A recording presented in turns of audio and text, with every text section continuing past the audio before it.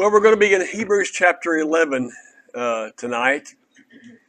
And I know that you have studied Hebrews chapter 11 multiple times. But have you ever studied it after having studied the first 10 chapters of the book of Hebrews? Because I suspect every time you've ever looked at Hebrews chapter 11, it's been taken somewhat out of, well, maybe not out of context, but it doesn't fit the context with the first part of the book. Because every time we go to Hebrews chapter 11, what's our subject? The subject's always faith. But the book of Hebrews through chapter 10, and it'll be returning later, has had the subject of what? We've covered it over and over again. What's the book of Hebrews about? Staying the course. Because people apparently to whom this writer is writing have grown weary, or they've grown frustrated, or they've just grown tired of doing good, or Satan has gotten a hold of them. Whatever it is, they're going back to the world they used to be in prior to coming to Christ. And so over and over and over again, the writer of the book of Hebrews has said, why would you do that? What you have in Jesus Christ is better. And a couple of times he's gotten really strict and said, why would you do that? Because if you do this, you're putting yourself in great, great jeopardy before God. And he's very direct about that. So why in the world we now, after talking at the end of chapter 11, and in the original text, there was no chapters, no verses. It was just all put together. When he's talking about don't be among those who shrink back, how do we get to the subject of faith? What sense does it possibly make? Well, faith is, without faith, it would be harder to stay the course. Okay. Greg's right on target. He said without faith, it's harder to stay the course. But faith is all about looking forward. Faith is all about holding on. Faith is all about believing when it seems impossible to believe. Faith is all about trusting when there's no possible reason to trust. At least in a human form. And so now he begins to talk about another giant subject that is designed by its whole nature to keep us on track. And so we begin verse 1, and we have often said that verse 1 is the what of faith? The definition of faith. Well, it may be, but it's talking about, at least in my mind, what faith does for us in contrast to shrinking back. So listen how it says. It's being sure of what we hope for and certain of what we don't see. Now, if you are of a mindset that you've grown tired and you've grown weary and you're just sick of all this and you want to give up, what does he say faith is doing for you? It's making you sure, and it's making you certain, even though you don't see it, you don't understand it, you can't figure it out. You're sure and you're certain. Is that kind of ring some bells with you? That kind of understand what that's doing? So instead of shrinking back and giving up, faith calls me to be, even when I'm weary, even when I'm beaten up, even when I'm really, really tired, even when I'm really, really disgusted, to be sure and to be certain.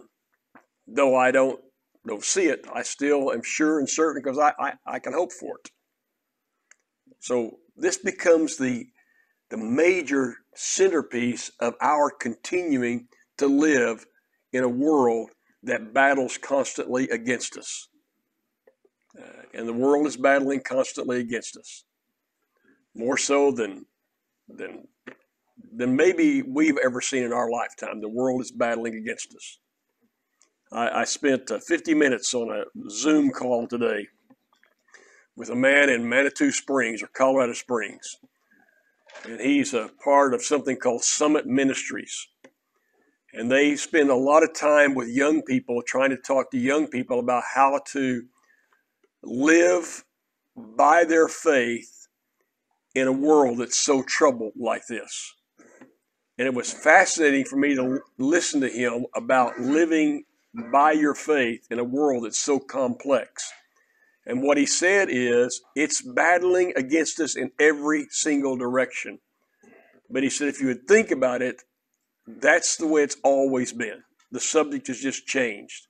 The battle's gotten, maybe it feels a little more intense, but there's always been a battle against us. And as Christians, we're living in that space between these battles. And we have to know how to navigate it. We have to know who we are. Faith is knowing who we are. And so he says, this is what the ancients were commended for. This is what God appreciated by our heroes of old. This is what they were commended for. And we've already studied that over and over again, that God would look at their faith. In fact, in the book of Romans, where we've been now for a long time, he looked at the faith of Abraham, and it was credited to him for what? Righteousness. And that is a giant statement, because in the book of Romans, we are taught so very plainly that righteousness is not something that you and I can ever get by ourselves. It's impossible. There's not anything you can do. You'll never be good enough. You'll never be perfect enough. You can't keep laws well enough to have any piece of righteousness in yourself. In fact, we're taught that our righteousness, the best we could produce, would be like a filthy rag in God's sight. It's all stained, it's all messed up. But the book of Romans makes this grand announcement that by God's grace, through Jesus Christ, and through our what? Through our faith, God will cover us with His righteousness. And that's what the ancients were commended for, because they absolutely trusted God. Now the question is, how much did they trust God? How much did they do that? Well, it's by faith we understand that the universe was formed at God's command, so that what is seen was not made out of what was visible.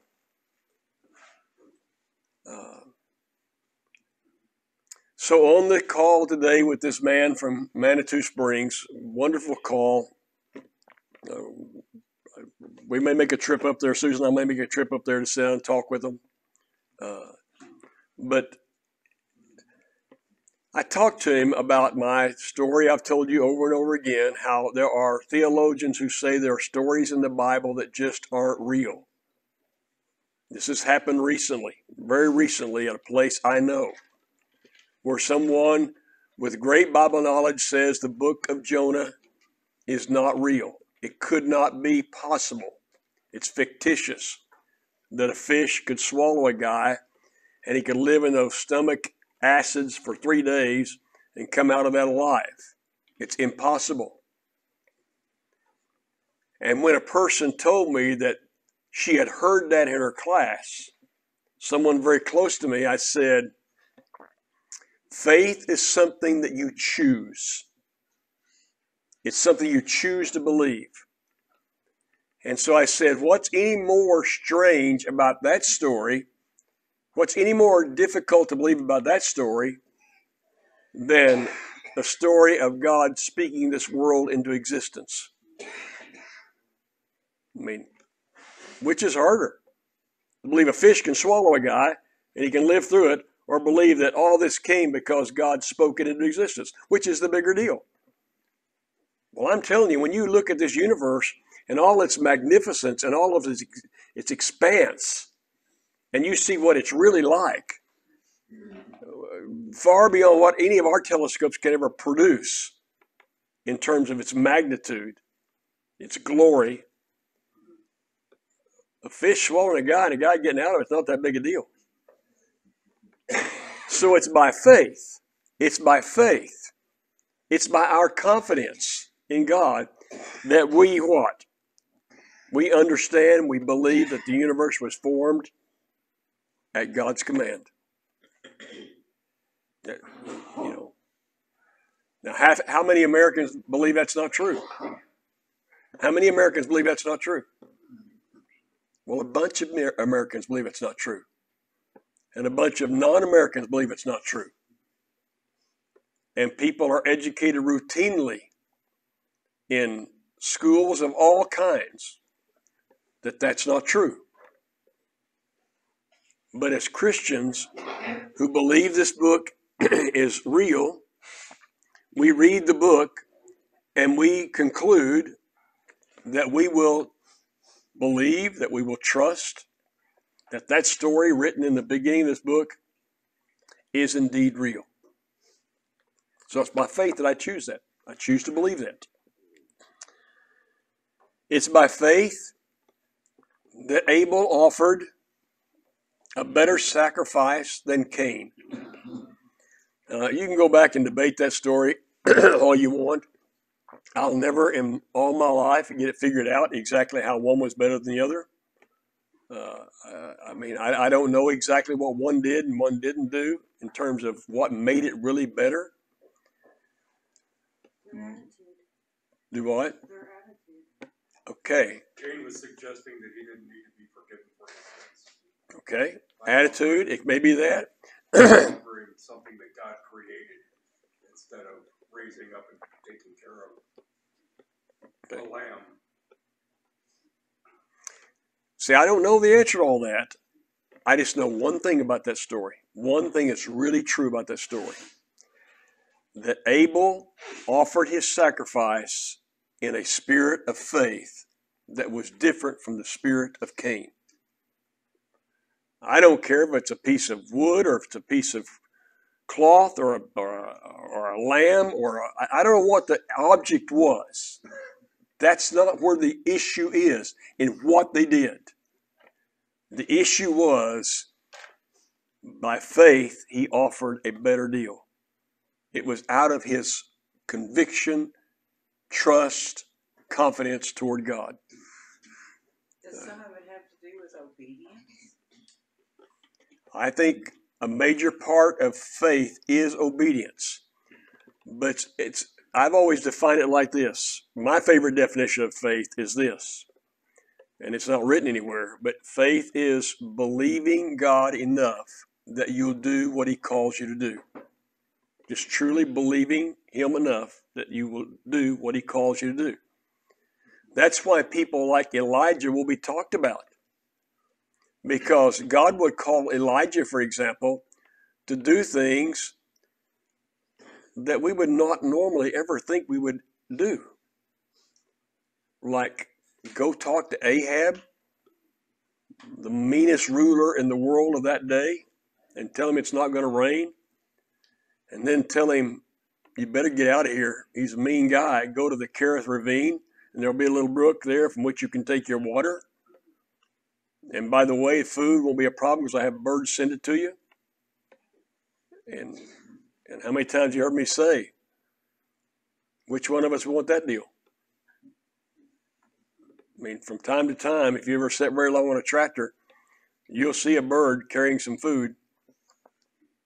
And if he came and dropped it off at my place, I'm not sure I'd eat it.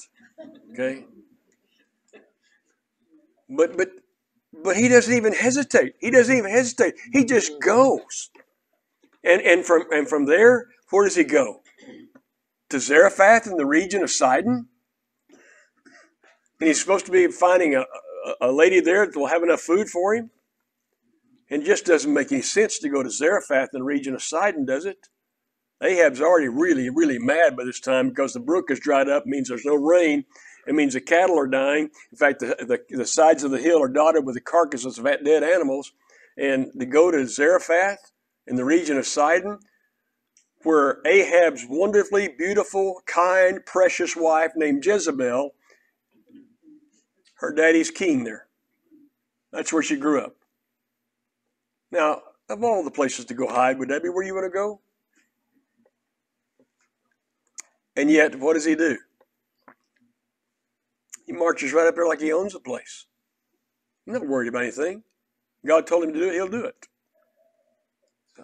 It's believing God to the point you'll do whatever God tells you to do. So yes, it has something to obedience. But that obedience will only work if you really, really trust. And even then, you will never be perfect at your obedience. That's the interesting part of this story. Even then, you'll never be perfect at your obedience. It's impossible. So it's the trust part of this that God is looking to more than anything else. What's in your heart? Are you really trusting Him? Well, I'm going to quit here in a second, but let me just this. By faith he was commended as a righteous man when God spoke well of his offerings, and by faith he still speaks even though he's dead. These examples of faith still are alive for us from which to learn. By faith Enoch was taken from this life, so he did not experience death. Could not be found. God took him away. I don't know anything about Enoch. Do you? I don't know that much about him. I just know he must have been some kind of a guy.